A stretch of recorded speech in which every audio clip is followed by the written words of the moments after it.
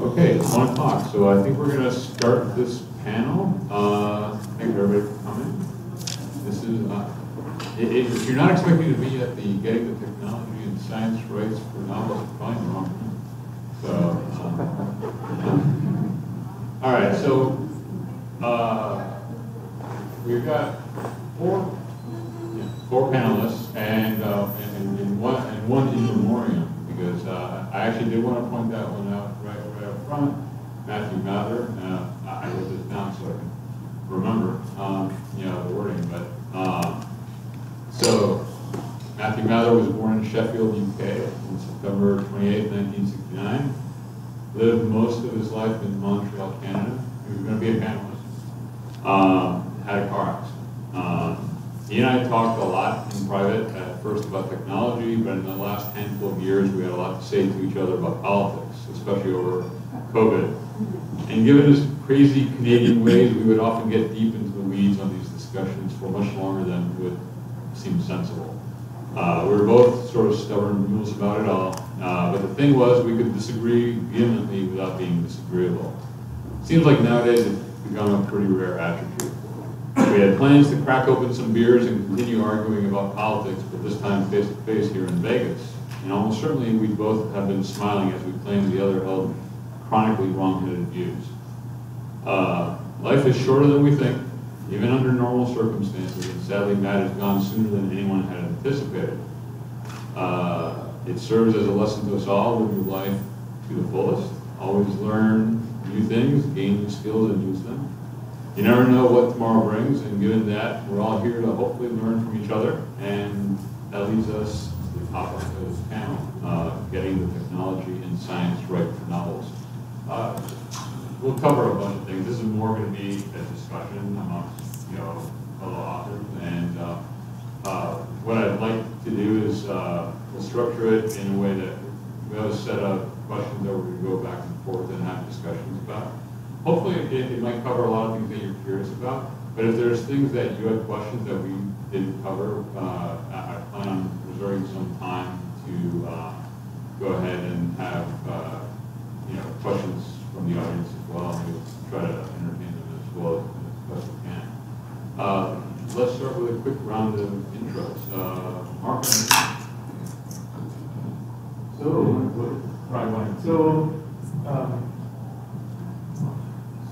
So my name is Marc Cameron.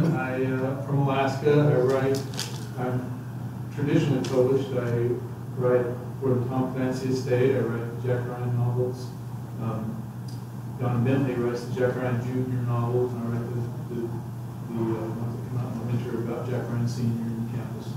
I write another series about, started in Westerns, and then I write another series about an OSI agent named Jericho Quinn, and then an Alaska-based crime series about a deputy U.S. Marshal, which is what I used to do, based in Alaska.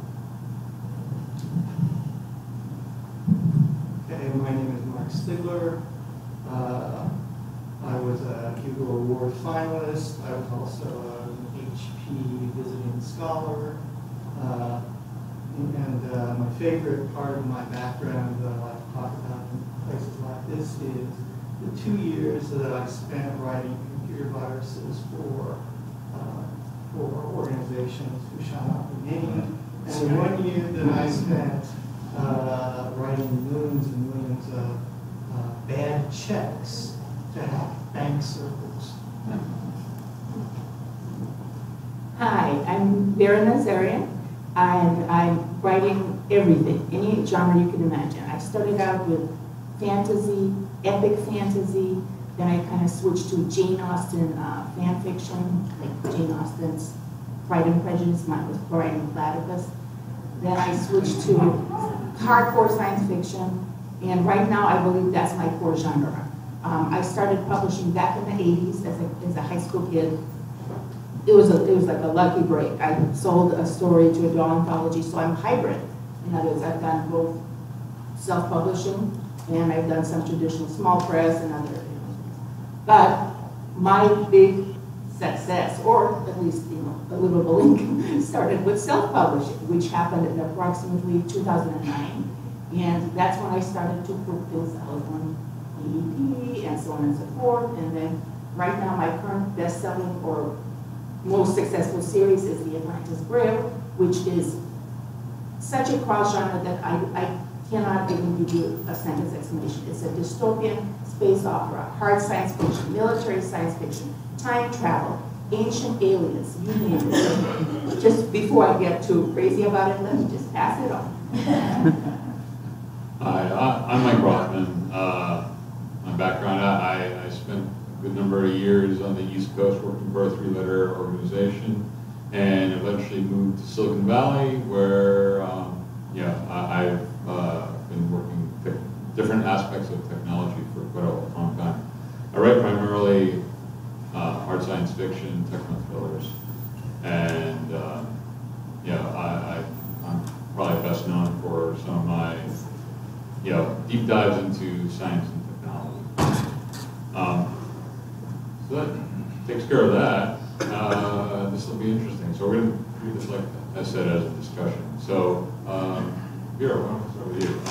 Why is it important to get the technology right in an novel? Well, if you don't get it right, you will, first of all, screw the reader over, and it's not fair. Because if you're going to get a reputation if somebody makes really bad mistakes all throughout, why bother reading your books? So my first concern is not just to get the science right, but to get the logical consistency right.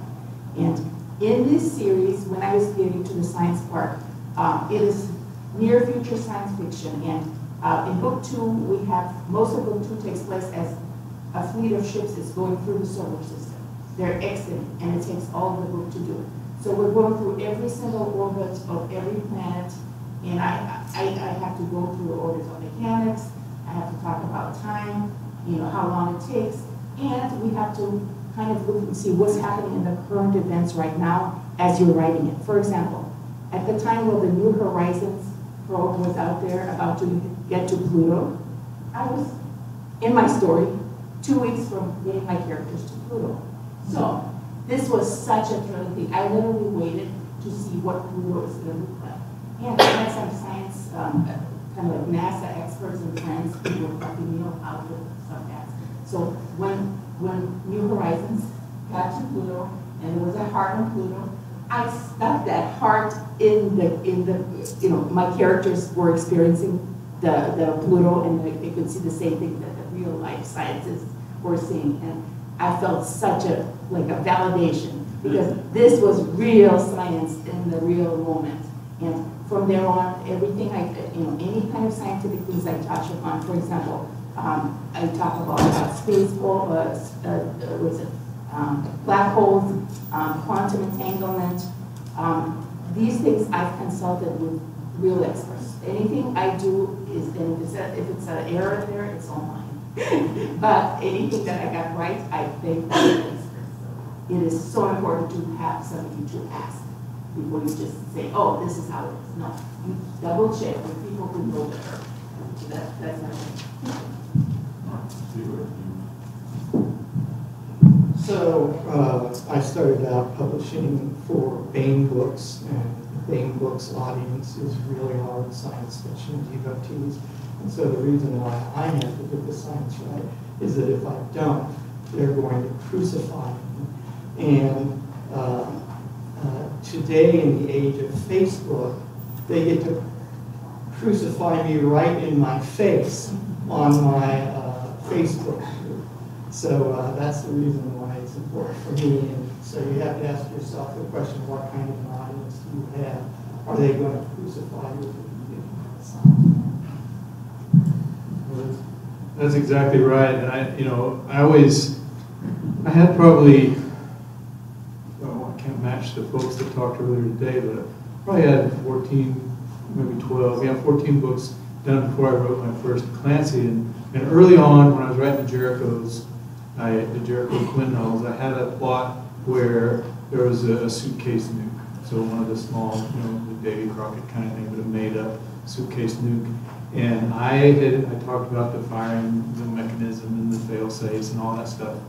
And I inadvertently, I did a lot of research, but I inadvertently flipped the numbers for the half-life on some kind of plutonium isotope that I was so many books ago I don't remember. But I flipped, made it 38 instead of 83 or something like that. And a nuclear, 1,000 years. And I got this really nice email from a nuclear physicist in Idaho, and he said, "Man, I really like your books, I like your story, they move fast, but I just want to point out that you got this half wrong." And I wrote it back and I was like, "Dude, I'm just so happy that nuclear physicists are reading my books." Move on to the Clancy's. I guarantee, I know that 90% of the Clancy readers are reading with a TI-80 graphing calculator and a gazetteer and then checking everything that I write. And as you say, in the world of social media, they can come back on. When you first start writing for the Jack Ryan universe, they make you an administrator on Facebook.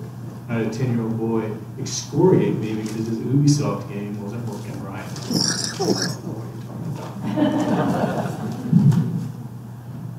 So that actually brings up an interesting point, because what kind of experiences have you gotten?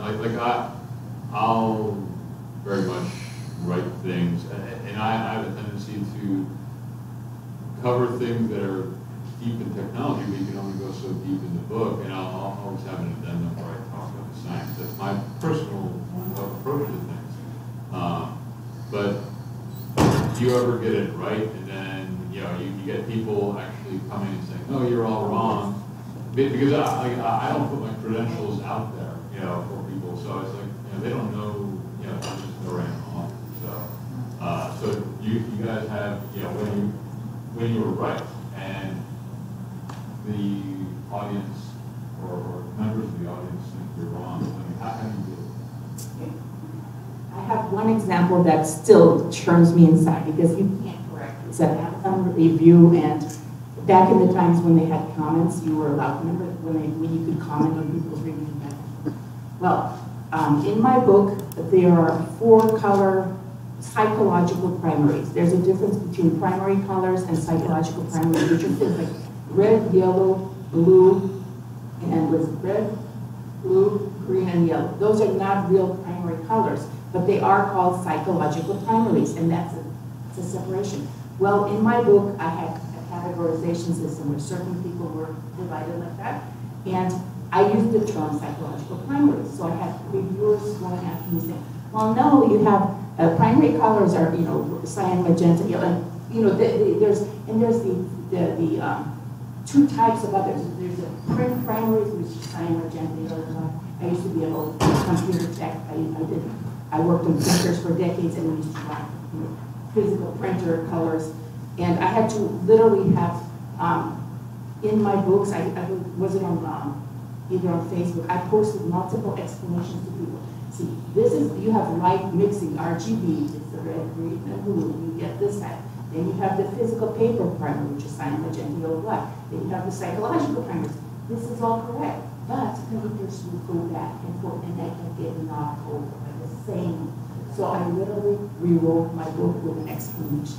I was so frustrated to explain in social media areas about this because it wasn't getting through. People were just, so I said, I edited my key, and I have to fix the paper back in with another paragraph explaining this. And I could have to do it and then out and gave them a little lesson in primary colors. So that was it. So I haven't had any of the kinds of problems that you were just describing. But I did have one encounter. One of the really important things you all want to get is you want to get yourself some beta readers who will read your books and tell you what is wrong. These can't be your best friends. Well, some can be, but they have to be willing to tell you what's wrong. And I had one of my beta readers come back to me who had extensive expertise in image boards. And in my book, I had somebody hack an image board. And, I come in with this expertise in computer viruses, but she comes in with this expertise in image boards. And she's telling me I'm completely wrong. And I'm looking at it, and we actually had a dialogue to see whose technological understanding is more correct. And in the end, I left the story the way it was, but I had to take it very seriously. I guess it depends on our personalities as writers. I don't read my reviews. I don't really care what, I care what fans think, but there's so many, I think I'm banned in Russia and China. That's who I think is probably, when I used to read my reviews, I get 55-star reviews and not believe them. You get one-star review and it would gut me for 2 weeks. It's like knowing your own IQ. It does no good. And so I think that if I know I'm right, and you guys are the technological experts, if I'm right, if I'm wrong, it's your fault, because I called you to ask it. But I also, because I write so commercially, I can't, for instance, Tom Clancy is a good example. He got really in the weeds on a lot of things. I mean, there was one in Some of All Fears where he follows it's called Gilmore, the proton or whatever, some piece of chapter where it was the detonation of the bomb. Exactly, a whole chapter with the detonation of the bomb. Modern readers will not put up with that. So, well, I'm talking about commercial, I'm talking about millions of readers. There are diehard people that will. I have to write for the guy driving his tractor at combine and everybody. So, well, no, different attention spans. And I realize I'm talking to maybe a room full of scientists here, but I want to write to scientists and moms that are cooking dinner. Not that moms that are cooking dinner can't be scientists, or guys driving their combines, or cowboys like me on a horse with an ear pod. So I have told my fellow writers, what our job is to make the reader feel like he or she felt like when they read that old time Clancy. So we want to put in technology, certainly. There needs to be the technology, but I always tell people, they always say, write what you know, right? I always tell people it's more important to not write what you don't know. In other words, if you were going to describe Pluto, and you described it a completely different way, and then the thing got there, I get shy when I'm around smart people, which is why I'm always shy around mine. It got there and it was described a completely different way, and that's embarrassing, right? So we write sort of circumnavigating around the realities, and it's just, so when I write technology, I make sure that I talk to somebody smart, and I take copious notes, and hopefully I don't flip them. But when somebody says I'm wrong and I'm right, I'm a jiu-jitsu guy, so I say, is that so? And move on. And that's actually a really good point, because I think inevitably you need to understand who your audience is when you're writing, because regardless of how technical we want to get, I cite much more on the commercial side than I do, even though I may have all the credentials and this and that, I write commercially. So I'm very conscious of, is mom and pop going to be able to understand the level of technology that I'm describing? And even though I may be talking about some really advanced stuff, but I need a way to describe things or have someone in the scene that doesn't necessarily understand, and it gives you an excuse to at least, not dumb it down, but at least, to kind of, people say that if you truly understand something, you can explain it to the gas station attendant. And so that's the exercise, inevitably, as an author who writes things that can be highly technical. How do you explain it to the audience in a way that they'll understand? Now, some people may have very, like the Bain audience. I mean, I've got something coming out of Bain, as well, and they tend to, get really into the bits and bytes and, computer. But that's not what the wider millions of readers care. They care about understanding it and feeling like they're smarter now than they were before they read it. I learned something. You may have learned the treetops of it, but that's good enough for 98% of people. Right. And you don't need to be, a PhD in physics to be able to grasp how the bomb sort of works. So, let's start with you, Marc Cameron. Does the time and place of the novel affect the level of the technological accuracy that's needed? Yeah, that's a good question. So the next Jack Ryan that comes out December 6th, and that is I'm going to beg my publisher to let me write a retro to go jump back in time to 1985, sort of wedged in that time between. So this is one of those right things, wrong things that people argue with me when I say that Patriot Games comes before October.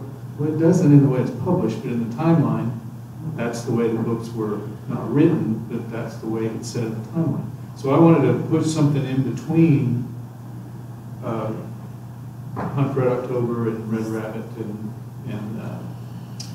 some of our Clear and Present Danger, I can't remember which one. But basically right after Hunt for Red October. So I'm writing now about Jack Ryan, who's been the president for like 27 years or something like that. So that's hard to sort of bend our mind around it, but time has stopped. So I begged him to go back to 1985, which was absolutely wonderful because I could talk to retired stealth pilots who they would have been put in prison if they talked to me about what they did. Retired CIA case officers that are friends of mine. We talk all the time, but they can talk on the record now about what was going on in 1985 with the technology. And technology was so cutting edge. I mean, I remember as a deputy marshal using pagers, not to get calls, when we did that, but using pagers to plan to people's cars so that we could turn their car off if they were running from us, things like that. That's so, I couldn't even talk about that back then. Now I put in any book I want. Yeah, we basically call it an interrupt system. So it's fun to go back and write about things that were, or write about a whole story where there's no cell phone towers or cell phones, or the cell phones are big Dynacore bricks or Dynatech bricks. So the timing, I think, the more technology we have, one of my good friends, James Lawler, who's writes books, former CIA case officer, he's out, so I'm not breaking any confidences. But he says that he calls the global war on terror and all the technology and stuff, he calls that the global war on tradecraft, because it's a different way of doing things now. The technology has made things so different that, well, cyber warfare and all that, instead of, they're still human intelligence and all that, but it's vital. But it's hard to explain that to people that are all about satellites and cyber and all that how much we need that boots on the ground. So, yeah, time and setting and all that makes a lot of difference. Okay, now I have to figure out the scene in which I'm going to shut off an automobile with a pager. Well, it's simple. It's a circuit you call, and then it's a circuit. So, you guys have,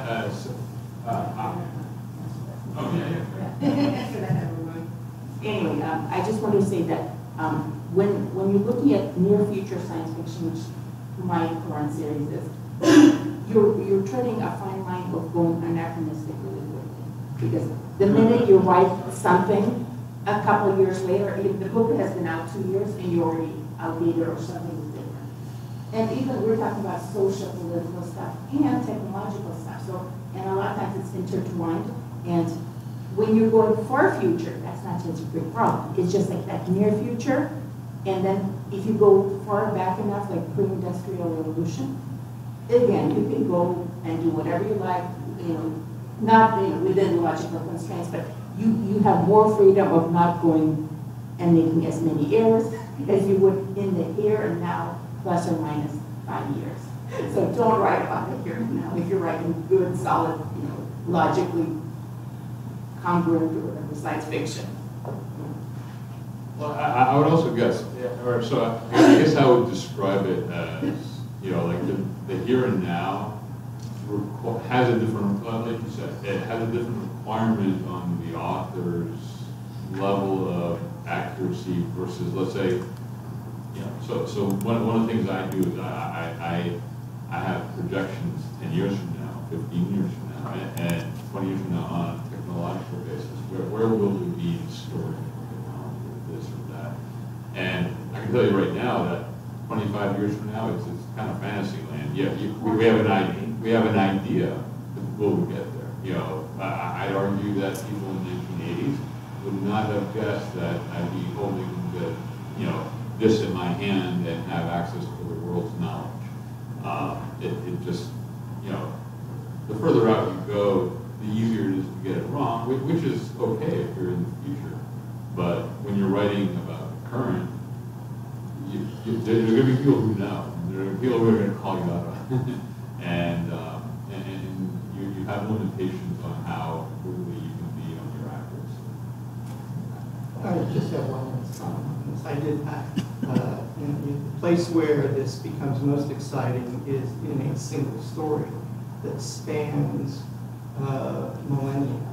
I have one story that I published about the main character. The first scene takes place in 1980, and the last paragraph takes place a billion years later, when the heroine figures out the right question. And you start out with very solid, very grounded science, and of course, at some point, you know, the science becomes magical, and you have to deal with that transition across those stages. So don't try to do that for your first story. This goes in with the idea of the black box. When you start going beyond technology that can be really easily explained, you just put it in a black box without any explanation and just treat it as some kind of a higher level that will be dealt with later. So you're basically skipping it. So I think the black box is a great fit for that type of far future.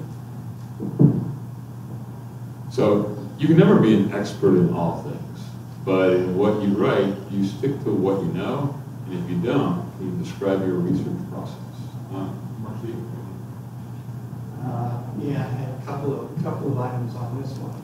I, like probably everybody, when you need to find more detail about a field that you're not entirely expert in, obviously you go to the web. Now, I do have one particular recommendation for people about a thing to look for on the web, which is one of the things I ask the web for is, what are the most common ways in which this technology fails? And the reason you want to get that is because that allows you to introduce humorous examples into your writing. I have some level of expertise in large-scale data centers, but I had my heroines were going to go in and they were going to sabotage this very large data center. And my expertise was not in sabotage, surprisingly enough. So I go to the web and I say, well, you know, how do these things fail? And so there's this delightful chapter in which my heroines are running through all the buildings full of computers and causing all the different parts of the system to fail in specific ways that are the ways that data centers really fail. So that was fun. The other thing is, again, some good beta readers. I had a really delightful experience. I had a book in which a major subplot revolved around next generation educational technology. And I do the research and I write it and I put it out to my beta readers. And at that point, I learned that one of my beta readers, Jim Campbell, who's sitting there, one of my beta readers spent his life as a research scientist doing advanced educational technology. And so he told me about all the things that I'd done wrong.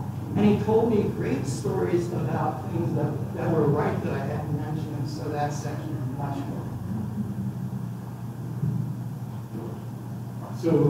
So like I said, writing what you know or not writing what you don't know, I always, when I go on a research trip or whether it's a trip into the web, or whether it's a trip over the phone or a trip to somewhere, my goal that I find, whether it's about the tech or the people, setting or whatever, I go in with a list of known unknowns. I go in with a list of things that I want to ask, questions that I want to ask the people.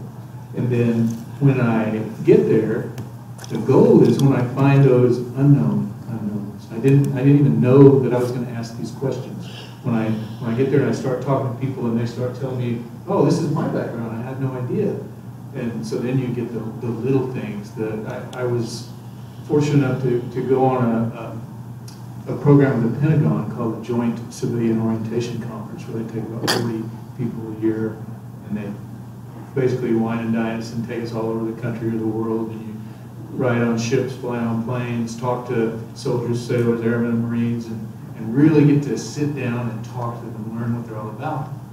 And one of the places that my JCOC group went with, I'm going to talk about this more in my value of research talk that I give at some point tomorrow, I think. I can't remember. But one of the places I went was to Creech, and I was writing. I had written the year before. I'd written a Jack Ryan novel, and one of my Jerichos had Creech in it as well. But I'd written a Jack Ryan novel that went into a lot of detail about what it takes to shoot it. I want to mention about Creech. Right. I'm getting right to it. That's good. So one of them, no, that's good. That's good. I need a beta speaker. One of the books was about what it takes to shoot a missile from a remotely piloted vehicle. That's what Creech Air Force Base. Nobody lives there overnight. Creech is an Air Force base where people go to work. They go in these little cubicles. There's a sign that says you're leaving the United States. You go into this trailer, and now you're flying an aircraft that's over territory where we want to fly aircraft, Afghanistan, wherever. And so I wrote this big, and I interviewed CIA case officers, or ground branch guys and air branch guys, interviewed my son's friends who were remotely piloted aircraft. They prefer not to have them called drones, because these are real pilots, and they want to be known as pilots. So did a lot of research. The book came out, I think it's called Oath of Office, I can't remember, but the book came out. Then I went, after the fact, I went to Creech. And they know our names, they know our backgrounds, and we're all lined up, and the captain, who's a remotely piloted aircraft pilot, he goes, all right, how many of you know what Creech is, and okay, so we're going to take you all into the other room, and you go that way. And he looked at me, and he held up the book from last year, and goes, you. Oh, no, crap. And he was very complimentary. When we got out of the group, he was very complimentary. He sat me down in the pilot seat. He became the targeting officer, targeting officer, NCO, and he said, so you got it right up to this point. Nobody else will know, but I know. One of the things you may want to start with before you dive into the web is to think what kind of questions are the right questions to ask before as you're working with your story. Sometimes you don't know where to even begin. So what I would do is, as I do a quick search on your favorite Google, usually ending up in Wikipedia, which is it could be great, sometimes it is, sometimes it's questionable, but one thing to do is look at the popular science books that are out there. For example, titles written by Michio Kaku or Neil deGrasse Tyson, and just get a good general idea, because it's all for general readership. So once you get that general idea, then you know what questions to ask, and that's when you can proceed to the real higher level experts. In my case, with the Atlantis Grail series, I was very lucky to know several NASA scientists. And for example, one of them works on programming the computer running of the space station, International Space Station. Another case was I simply reached out to a NASA scientist who I really admired a long time ago, Dr. Michelle Fowler. And you can do that. You can literally go to NASA and just reach out to any favorite scientist. And she's one of the people who she helped me out with a lot of my questions. And then they can refer you to someone else. So you actually can be referred to very narrow, niche down people who can answer your questions. Because maybe Michelle doesn't know the exact black hole. She's a specialist on binary stars. But if you need something even better, like she knows everything compared to me, but she can refer you to somebody who's even more specialized. So it's like a trickle down. You start general, then you find out what questions to ask, because you probably don't even know what to ask. And I didn't. I had no idea what to ask. And then I got better at it, so I could ask things that are, only partially stupid, as opposed to full-on clueless. And then you get into the habit of just like knowing who to ask, because that's all it comes down to. And I was fortunate enough to be a tech support person for decades, so I could explain things very well. Once I didn't have to know it originally, but once somebody explained something to me, I could explain it to the readers. So when you explain it to your reader and make it entertaining, that's when they start nitpicking at you. They stop going after everything because they start to trust you, because you've done your homework. You've gone there. You don't have to be good at this stuff yourself. You don't have to be a NASA scientist. You don't have to be a rocket scientist, as they say. But if you can talk to one and then translate it into your own words and make it easy for anybody to read. Anybody who has not even had a science class can understand black hole theory. So yes, it can be done. Can I have a follow-up question for you? You explained the black box method. Could you elaborate on that? Sorry. A lot of times the black box was a term used, for example, when you have faster than light travel, which is scientifically a big question. You will probably have a better answer, but it's supposed to be you cannot go faster than light. Now cutting edge science has said that yes, actually, there's sometimes you could, and I don't know the facts, but the idea of a black box is that you couldn't explain like how Star Trek works little in the world. You just said there was warp 10 and there you go. So the black box was an unexplained fact. This is how your spaceship runs. Don't question it. Just let it happen. So I that's raise the my black kids box. like that. Suspended. Yeah. So where's the line between hand waving and just bad science? Okay, so let me read the question. Where's the line between hand waving and bad science? So I think here's where it really comes key. Because like this question is related to I've read I read fairly widely in the thriller genre, and so I cringe anytime I read someone and a very well-known author who I've talked with many times before, and he blames the copy editor. But like for instance, the Glock does not have a safety, but in one of his books, he took the safety off the Glock, and I'm like, oh, you're right. So it becomes one of those things where the hand waving, if you're trying to, like the black box thing is all about. You're not going to explain the science. You're basically saying this is just how something works. It's a gimme. It's kind of like a mulligan in golf. Where don't look at the man behind the curtain. This just works this way. But you can only get away with that a couple of times in an entire novel. So at some point in time, you have to do the research.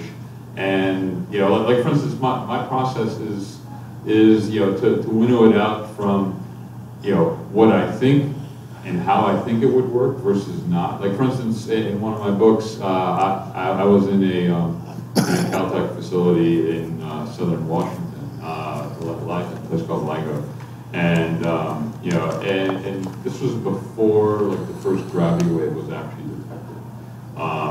But I had this in my book, and I had a lot of assertions about how this would work from a theory perspective. I understood the physics, etc. And I have some access to some people that maybe others don't. But inevitably, you have access. Like I was exchanging emails with Kip Thorne, who ended up winning the Nobel Prize for that. For what they discovered in LIGO. And you inevitably have to find experts that will be able to affirm your handwavium to not be, you know, total nonsense, but to actually be real or plausible. Because sometimes you're going to write some stuff, especially if it's science fiction, it's cutting edge. You're hypothesizing that it may be a certain way. So you just want it to be within the realm of possibility. Don't know, maybe, maybe not. So I have what I think is a really important observation about handwriting, which is the place at which handwriting becomes unacceptable is the point at which the reader can no longer tell the difference between what is possible and what is not possible. A great science fiction author, famous science fiction author, whose name I cannot remember, once observed that if anything is possible, then nothing matters. Okay, if you have a technology that is unbound in its potentiality and can magically cause anything to happen at any moment, then you no longer have a system with rules. You no longer have characters who have to play within the rule system. And if your hand waving makes it possible for anything to happen at any time, you no longer have an interest in the story. right, and to go with that point, you know, it becomes, you have a fine line between if anything is possible, then everything is a deus ex machina. You know, make it so. And so your challenge, I mean, inevitably the entertainment aspect of reading a novel is that your MC, your main character, has challenges. Not everything is going to work out right. Or the science may not, like one of you guys said, you know, may not work as expected. It's like, what happened? Well, it didn't work. Yeah, it's like I thought it was going to work, but it didn't. So those are some of the challenges. Yeah, we're actually up. We have like 3 minutes left, so I wanted to open up if there's people in the audience who actually have questions they want. If you can go to the mic, then the people who are listening in can actually hear. Okay. Sorry, I might not be the only one in the room, but I don't know what this handwavium is. So handwavium is kind of a colloquial way of describing. It works sort of like this, you know. You're hand waving, so you're making stuff up. Yeah, in essence. How much can you rely on your reader's own knowledge of things? So like, everybody kind of has an idea what cryosleep is, but it's not actually a thing that works. Can you just mention it and just expect your readers to understand it, or do you have to go into explaining it? Yeah, so I think there is a line, and everyone may have a varying opinion about how far you go. So for facts, for things that are real and we know work, I always try to get 2 people who are supposed experts, and if they both tell me the same thing, I'm feeling okay about that. If they didn't disagree, then obviously more digging is needed. But for things that are speculative, I think inevitably it becomes it's speculative. So let's go with the topic. You know, let's describe what it is. You know, if I'm going into some cryosleep, it's choice by the author as to how far you explain.